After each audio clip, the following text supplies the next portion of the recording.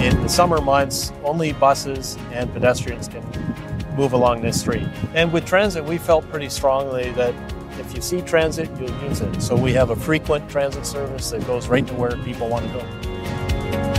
This is Transit Unplugged. I'm Paul Comfort. Good to be with you on another edition of the world's leading transit executive podcast, Transit Unplugged.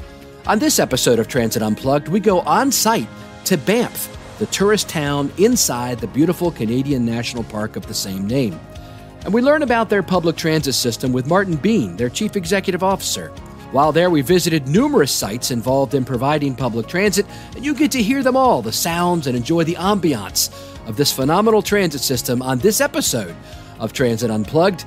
You can see the scenes of this episode on our July Transit Unplugged TV show on YouTube. Subscribe today so you won't miss this behind-the-scenes TV show from Banff.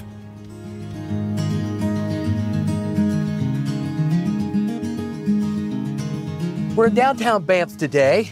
I'm outside at a bus stop for the 8X bus, and I'm standing here with Martin Bean. Martin, you're the CEO of the Rome Transit System called Bow Valley Regional Transit Services Commission. Great to be with you today, my friend. Yeah, thanks, Paul. Great to be with you. We rode the bus out here from Lake Louise, and we got to Lake Louise by riding Rocky Mountaineer from Vancouver. You told me you used to work for them, huh? I did, yeah. I worked for Rocky Mountaineer probably about 10 years ago now, and yeah, great organization, a wonderful trip. Yeah, it is. What'd you do there for them? I ran there. They had a bus division, which I ran in Banff. So, oh, cool. Yeah. So tell us something about this town of Banff. We're standing at this bus stop outside, and I'm assuming that's the Rocky Mountains behind us, with snow-capped and all these like lodge-looking buildings around us. This is like Lake Tahoe or something here, man. It's awesome. Banff is it's a destination town. It's about 9,000 permanent residents and tourists coming in and out throughout the winter, summer, all year round. Okay, great. Yeah. And tell me about your bus system. So we operate a system that goes from Canmore, which is about 25 minutes from here, all the way out to Lake Louise. So we have Canmore local transit, Banff local transit, and then we go between the different communities. So we're trying to make it easier for people to move around the valley without needing to bring a private vehicle. That's great. We're at a stop right now, which is the high school hub or something like that? It is. It's our high school transit hub, so it's kind of our main connection point between the different routes. Okay. And people can connect here whichever direction they're going. Do kids ride to school on the bus? We get quite a few kids ride to school on the bus. Yeah. So our local transit in Canmore is fully free for everybody. Oh, wow. And in Banff, it's free for residents.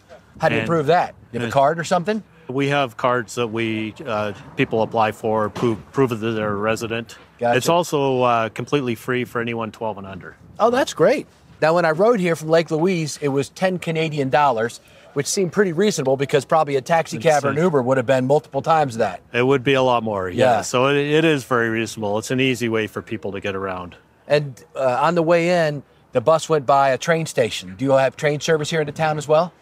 We don't at this point, but there's plans by a private group to see if they can get train service back into the Rockies, so we're waiting to see what happens. So tell me, how long have you been here working for the bus system? I've been here since 2015, and prior to that I was in Saskatoon for a few years, and prior to that was Rocky Mountaineer here. So had a chance to come back to the mountains and just love it here. Yeah, this is an awesome town. Martin, we're right off your main drag here on Banff Avenue, and we walked inside a cool-looking building. Looks like an old church or something. And tell us about where we're at right now. Yeah, we're in a heritage building, Parks Canada Visitor Center, and Rome has their customer service center in here as well. If you're a visitor in town, which there's millions of visitors that come here every year, right?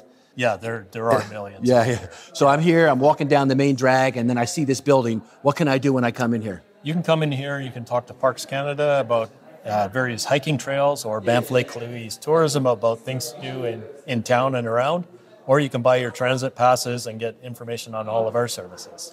And then I can just walk outside and hop on a bus. You can. We're pretty close. Everything's really convenient here. Yeah, and what's your frequency like for your fixed routes in the downtown area? Our frequency right now in the winter months is about every 25 minutes, and then it goes down to about every 15 to 20 minutes in the summer months. How did you end up being located here in this building, co-located with all the tourism services? That's a pretty smart idea. we found that a lot of transit users were coming here to ask their questions of the Parks Canada staff, and then they'd have to send them to our office. Oh, yeah. And we decided just to continue our partnership and move in here. That's smart. Just follow the people where they're going, That is the best way to do it. And what's your hours in here that you operate? We're in here in the summer months. It's from about 8 to 6, and now it's from 9 to 5. So, Mark, we're out here on Banff Avenue, just outside of your customer service center, and you were telling me something interesting that the town council decided to do about this main street. Yeah, in 2020, with COVID happening and wanting more space between people, council closed this street to traffic other than pedestrians, so that people could walk and shop and have lots of ample space.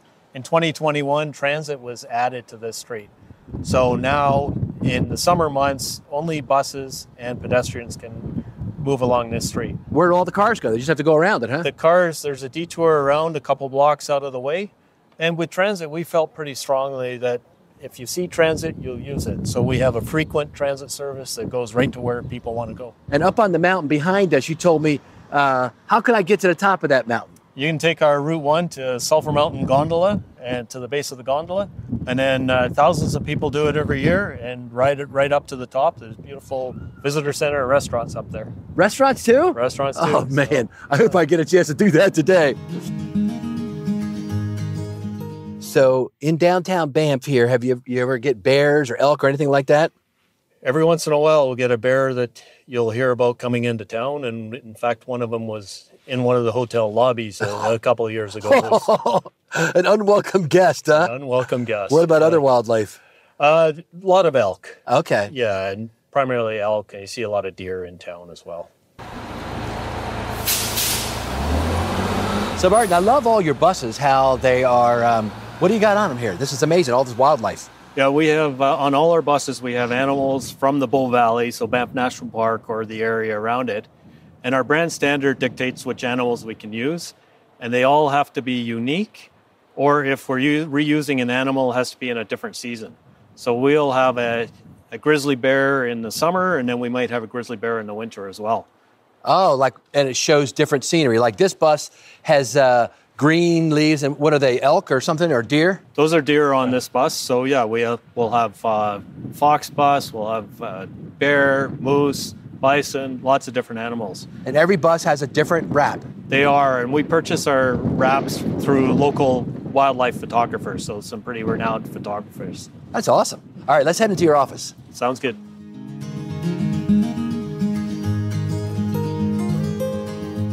So we came in your front door, and we're right at your driver check-in area?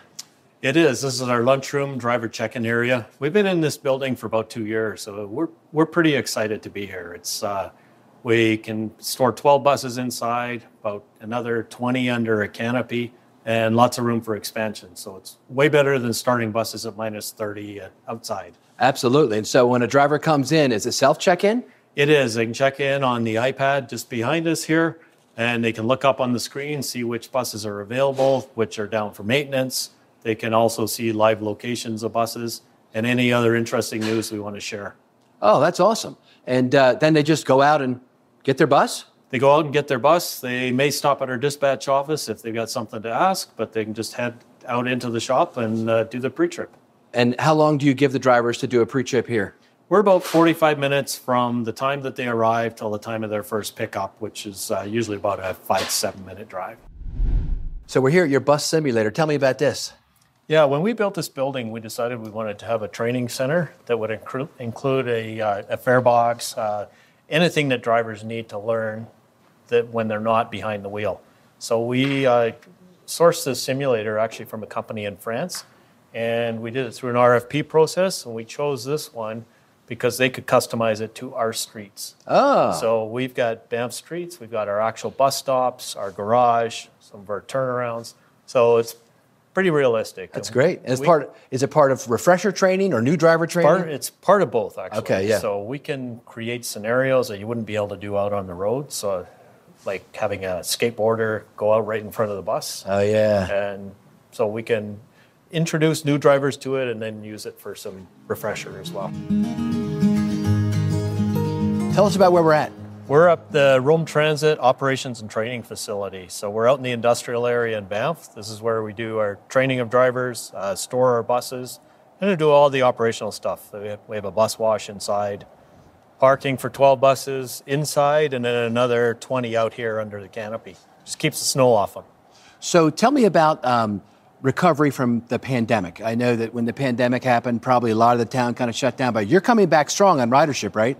We are. The pandemic, we dropped our ridership about 90%. So it was huge. We were discouraging people from coming here at that time. But in 2022, we carried 1.65 million riders, which was about 8% above our previous record of 2019. So ridership is coming back strong.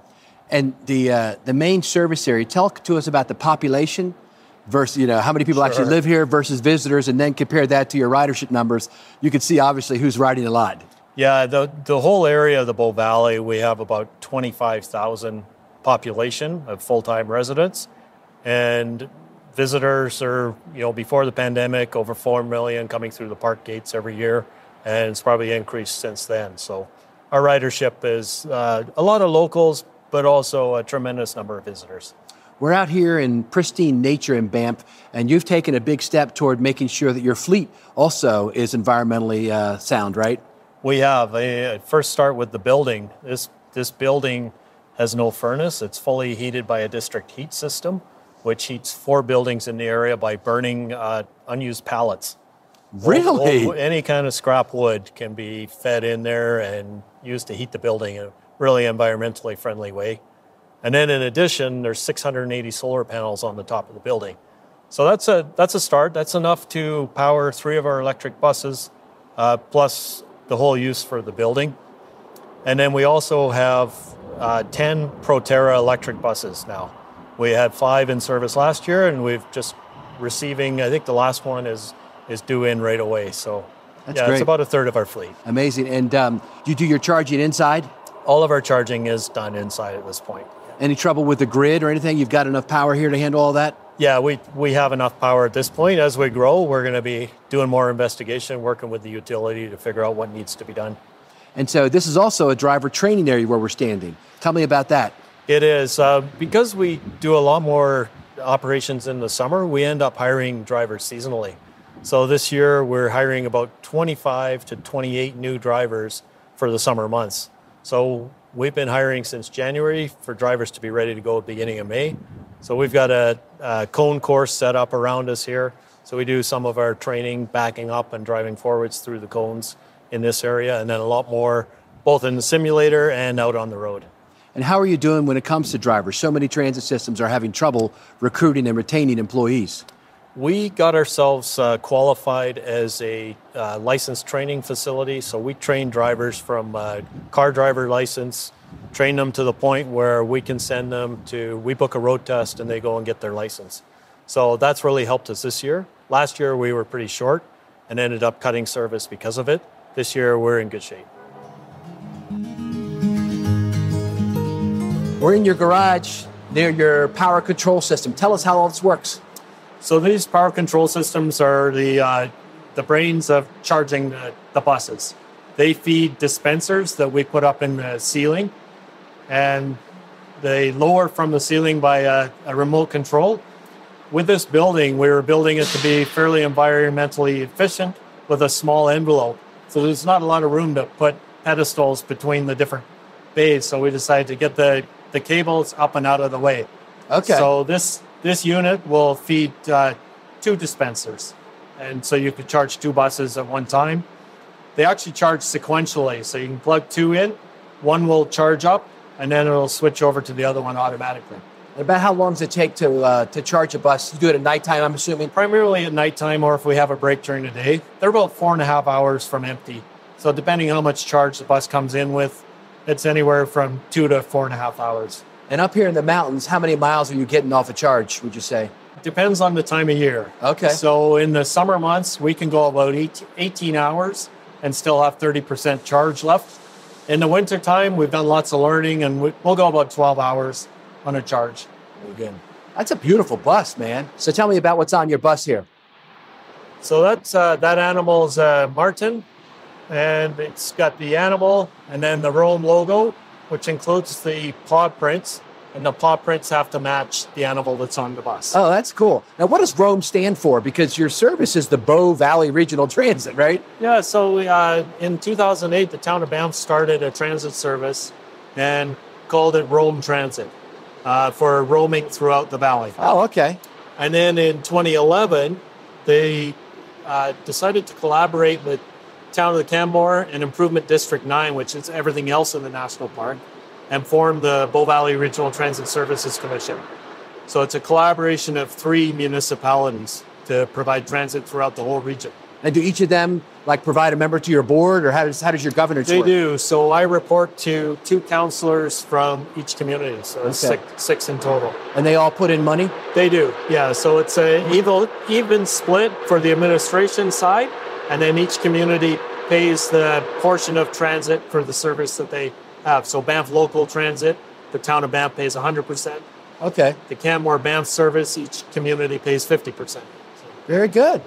So, and is your funding pretty secure? You're good every year? Our funding is secure. We get a fair amount of fare box revenue. Recently, paid parking has come into place in both Banff and Canmore, from which we get a portion. And from our municipal governments, we have a really strong commitment to transit. That's great. And then we also work with Parks Canada, and they provide funding for services to some of their destinations. Makes sense, yeah. That way they don't have to, right? You do it for them. That's right, yeah. That's great. So what do you got planned for the future? Future is just continuing to grow on what we have, making transit more frequent, easier, more environmentally friendly. We also subcontract the service coming out from Calgary in the summer months. So we think that will continue to grow, bringing people from there to here without a private vehicle.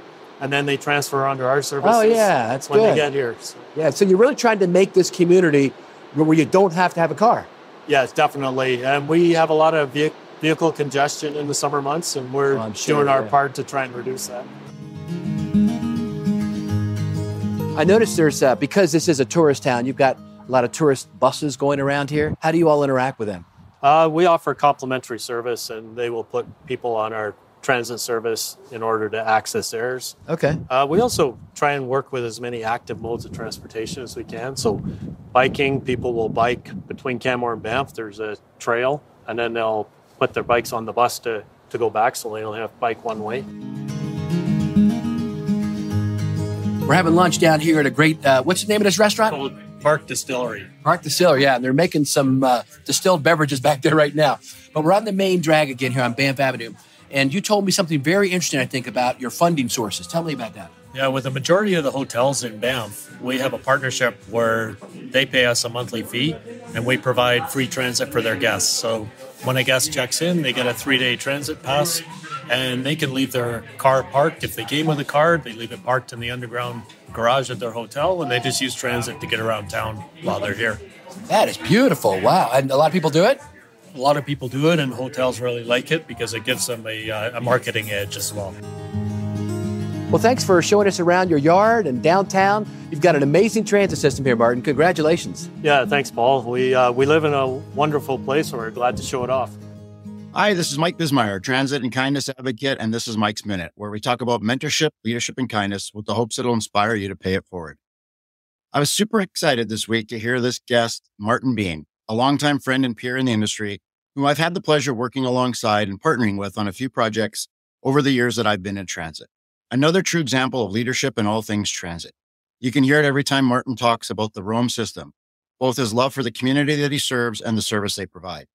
Innovation is always at the forefront, such as their environmentally efficient garage, solar project, zero emissions journey, and their driver simulator, which directly led to their proactive approach on handling their driver shortage. Often I mention the term mentor by default, which I explain as when you're simply doing your job passionately and folks by default emulate your behavior based on what they're observing.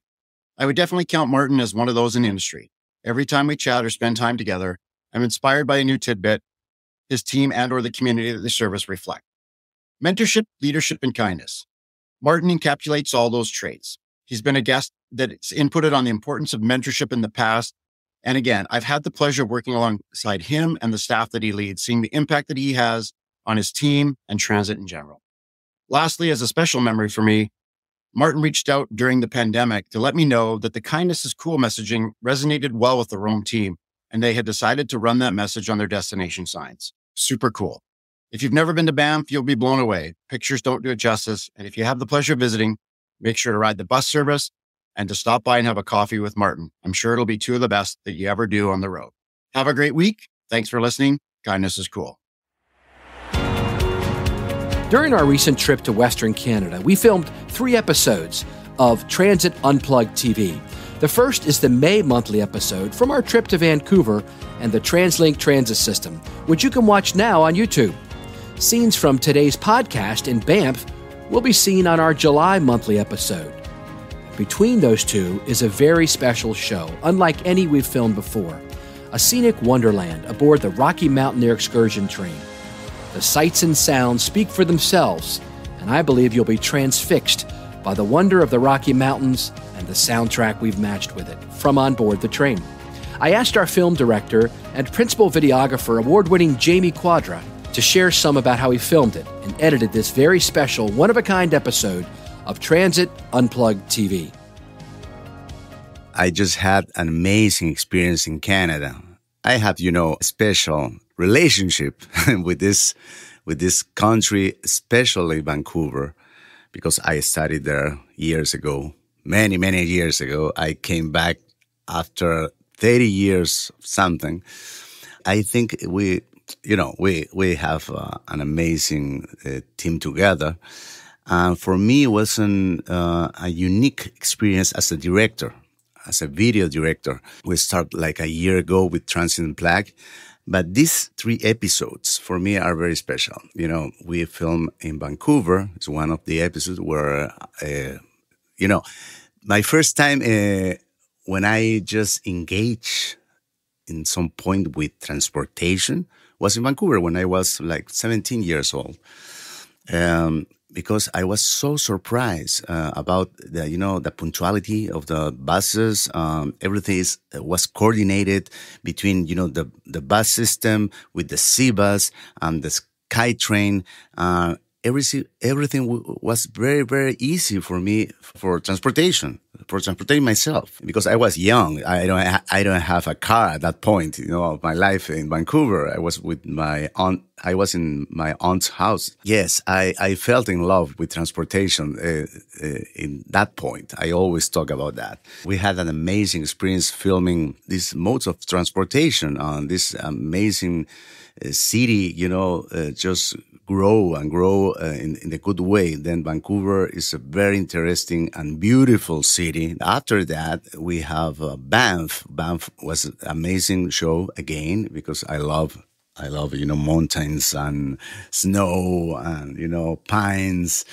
I think we have a beautiful piece there with the interviews, and the transportation there was amazing too. And this special treat we had with the gondola. Oh, well, that was amazing. Actually, it's the higher gondola I ever went. It was an amazing experience. And finally, the experience was the, Rocky Mountaineer. Oh my God. That was amazing. Thank God we have a plan for that. Before, as a director, I thought about, more cinematic kind of episode. With this one, a treat for our audience, for our people.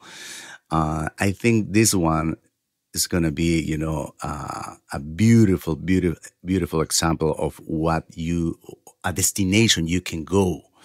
This train reminds me one train we have in Peru, my country, to go to Machu Picchu. This all crystal, ceiling. But this one is very, very special because they have a whole concept, about enjoying the ride. It's like 2 days. We spent 2 days there enjoying, just the view. Well, I was working the whole time, but also enjoying the view. But it was an amazing experience. I think they have this very unique concept about no Wi-Fi. Just put these people together. They don't know each other, but they have to, because they don't have Wi-Fi. They have this view this amazing and the scenery changes, dry mountains, then full of pines mountains, then a huge lake, then up to the mountains, to Rocky Mountains. No, you have to experience this to understand, or watch our video because I think we got it in the video. You're gonna enjoy. Your audience gonna enjoy. Please subscribe to Transit Unplugged TV because this episode is very special, and the whole Transit Unplugged TV are amazing. The whole channel, we have a lot beautiful content there. Until next time, see you. Be sure to subscribe to our Transit Unplugged TV channel on YouTube to catch this episode from the Rocky Mountaineer and every monthly episode, normally under 15 minutes, for an excursion into transportation excellence. Transit Unplugged TV, made by and for the public transportation industry. Thank you for listening to this week's episode of Transit Unplugged with our special guest, Martin Bean, CEO of Rome Transit in beautiful Banff, Alberta, Canada. Now, coming up next week on Transit Unplugged, we have Salita Reynolds, Chief Innovation Officer and Interim Chief People Officer at LA Metro. And in our leadership segment, we have Josh Cohen of Mobility Leadership Advisors. Let's hear a little bit from each of those interviews. How can the public right-of-way and the transportation system that collectively in this region we manage and operate and own, how can that be the stage for fellowship? And in so doing, spark people's imagination about what streets could really be and what purposes they could serve in the future. If you've moved into a role just because it's been provided for you or that's what you're supposed to do, but it's not aligned with your strengths, you're not going to be happy. I see folks all the time that are in roles that they're just not aligned with as far as their strengths. So getting clear on what those strengths are and then trying to think about what are ways that I can move towards that, I think are super critical aspects there for anyone who wants to move in their career. If you have a question, comment, or want to be a guest on the show, feel free to email us anytime at info@transitunplugged.com. So until next week, ride safe, ride happy.